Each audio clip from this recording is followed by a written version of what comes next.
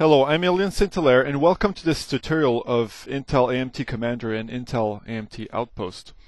I'm going to go and cover basically network filters, network policies, and watchdog agents in this tutorial. And this is probably one of the trickiest tutorials to do. What I'm going to do is actually record the screen of the computer that actually has AMT on it. So this is the computer here that you're seeing the desktop of that does support AMT 2.1, and the way I'm going to use Commander to connect to it is actually bounce through my router and back into my own machine. So I'm going to go ahead and do that. So this is a little bit of an unconventional way to do a tutorial, but it will allow me to basically run Commander and run Outpost at the same time on the same machine and kind of see the interactions between the two when it comes to network policies. In addition to these two applications, I have in the corner here the application called Net Status, and it's a little application that basically pings my gateway constantly. So there's a little gateway here that I have on my network, and it's constantly pinging that gateway and receiving response from that gateway. Now the reason why I'm running this application is that it will tell me whenever it loses connectivity to my gateway. So it will actually show that I'm having an impact on the network policies through AMT. So let's go ahead and get started. So I have Outpost here, and normally Outpost would be an application that runs as a Windows service. You wouldn't have a UI for it. But right now, as a development tool, it's provided with a UI just as an app, and it's easier for me to debug also. We have a way to type in a login name and password to connect to the local interface of AMT. We have watchdog that we're going to cover in a minute, and we have other things like the redirect log and serial agent, which we covered before. So let's go and put Outpost on the bar here, focus on Commander, and what I want to cover is the networking portion of Intel AMT. Now, basically the way this works is that you have filters, policies, and watchdogs. Filters don't do anything by themselves. They basically say, this is a type of traffic I'm interested in. And so you can create a filter. I'll just go ahead and say add filter. I'll call it, this one, ICMP drop. It's going to be an IPv4 packet filter. It's going to be for outbound packets, and I'm going to set the profile to drop the packets. I'm also going to specify the protocol as being ICMP and the outbound IP address to be one that's within my my domain. So basically here what I'm saying is that check this filter for IPv4 packets that are going outbound on the NIC, and if the outbound address matches anything on the 192.168.5, anything else, because of this net mask, everything that's ICMP that's outbound to that the outbound portion of the packet matches this filter, then trigger. And whenever I trigger here, what I'm going to do is drop packets. And I can also, by the way, say statistics drop packet. That means count the packet and drop it. So I'll actually do this one. It's a little preferable. So I can also select that when this filter gets triggered, a log entry gets created into the event log. So I won't do it this time, but you could do that if you wanted to. I'll click add, and this will add a new filter called ICMP drop.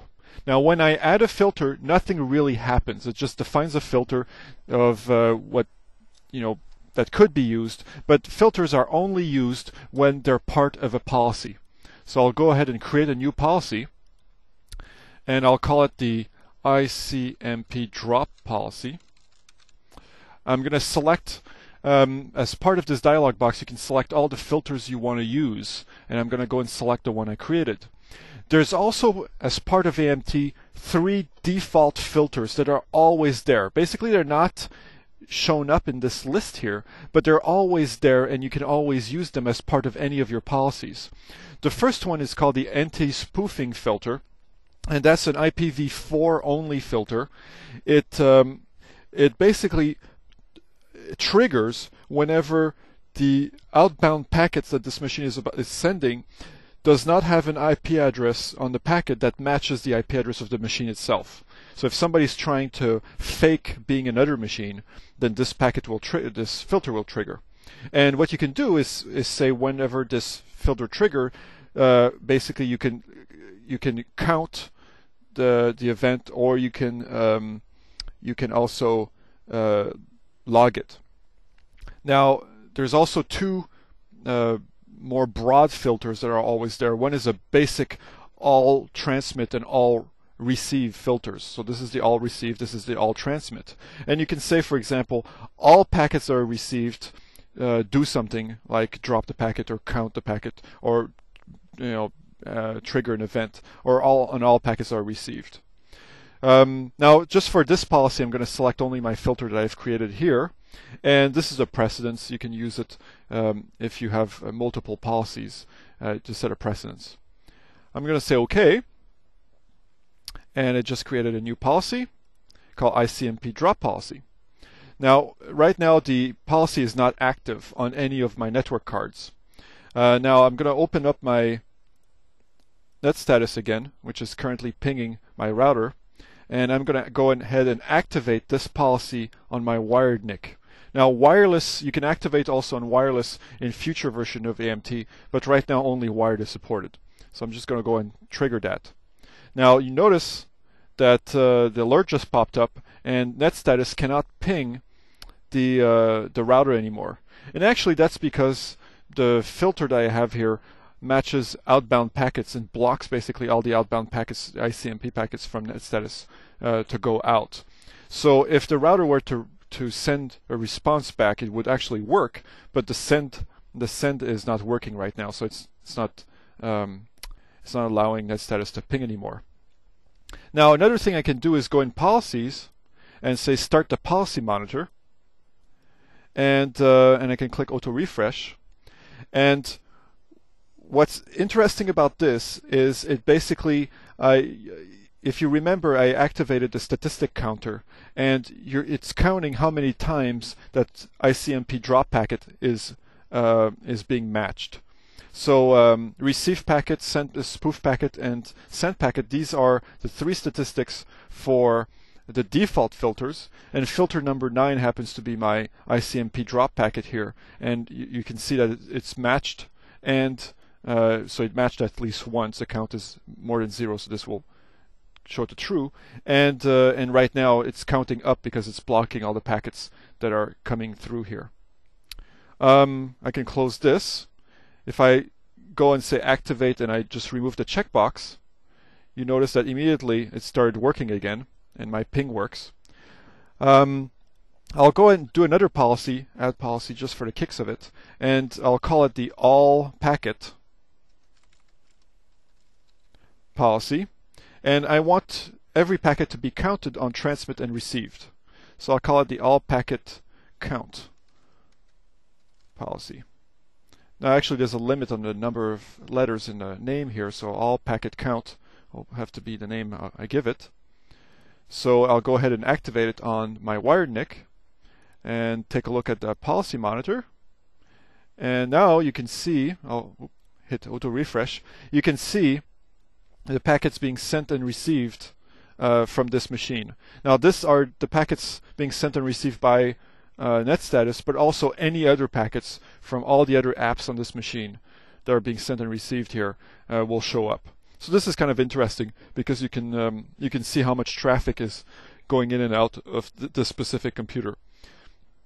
Okay, so I'm going to close this, and I'm going to go and remove this policy. Now we're going to play another trick here, and we're going to take a look at watchdogs. Now that we understood filters and policies, and we got my policies set up, I want to take a look at watchdogs. Now watchdogs is the ability for you to monitor a running application on the computer, on the AMT computer. So the first thing you do is you click on Watchdog, and the Watchdog engine has one policy it can be set to. So I'm going to set it to the ICMP drop policy on the wired NIC. I don't have a wireless NIC that has AMT support, so I don't get this. But I'm going to set this as the main watchdog engine policy, the ICMP drop. Now I'm going to go ahead and create a new watchdog. I'll call it sample watchdog. The identifier here, this is a GUID, a unique identifier. I can generate one, or I can leave it to all zeros. And the first timeout is basically the timeout in seconds at which the application on the AMT machine has to ping. And if it takes more than 10 seconds without receiving a heartbeat, well, it will basically trigger this watchdog. And when the computer first starts up, it has 30 seconds before the application starts pinging, otherwise it will trigger that policy. So these are basically two reasonable timeouts here. I'll just go ahead and add this watchdog. Okay, so here's the watchdog. Now it has the identifier, has the timeout. If you look at the current state, it says not started yet. So there's no application registered to start heartbeating this policy. Now what I can do is go into Outpost, and there's a watchdog tab. I can say add. I'll add a sample watchdog with the same identifier, OK, and I'll tell it to start pinging by hitting this this box. And what Outpost is going to start doing now is heartbeating this timer. And it does it about every second, and you see the sequence number go up here about every second or two. Yeah, just about every second. It heartbeats. One of the features. Okay, so now I click back here, and you see that the timer is running. I can remove this, and it will take about 10 seconds for this change of the state here to occur, because now basically Outpost is not heartbeating the timer anymore, so the watchdog will expire. And one of the ways you can update this little thing is by double clicking on it, or you can just kind of move your mouse back and forth, and now you can see that it's expired. Now watchdogs, the state here goes to and from running to expired depending on if I click this box here on Outpost, so that Outpost can heartbeat. But the watchdog policy doesn't do anything right now. So I need to add transitions to my watchdog. So I'm going to add two transitions. One is that when the transition goes from running to expired, I want to activate the policy, and I'll say add. You can also log if that happens. And I'll add another transition that says when it goes from expired back to running, I want to disable the policy. There you go. So once I've got these two state transitions set up, now what I'm going to do is I'm going to start running the watchdog again, and you can see this went back to running.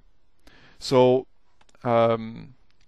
so now, of course, when I'm going to go from running to expired, it's going to enable the policy. And what the policy is going to enable is the one that's set right here in the watchdog engine policy. So I'm going to go ahead and do that. I'm going to remove the heartbeat. Poof. It's removed. And I'm going to wait 10 seconds. And as soon as that heartbeat is going to stop, you're going to see the ping also stop. There you go. It just stopped. Now, and if I go into policies here and say refresh, you'll notice that the ICMP drop policy just turned on and that I can't ping anymore. So I'll start heartbeating again. And as soon as I heartbeat, the network connectivity comes back up. And if I refresh the policies, you notice the policy just was disabled, and so we're back to no policy whatsoever. So that's basically a quick way of understanding how watchdogs work. You can also log events whenever you go from one transition to another, but of course, don't do that too often because the log is kind of limited in its size. So that's pretty much it. This is a full kind of run around filters, policies, and watchdogs, and how they work, and how you can demonstrate them to anybody around, and how cool they are. So my name again is Ilyan Saint-Hilaire, and thank you for listening.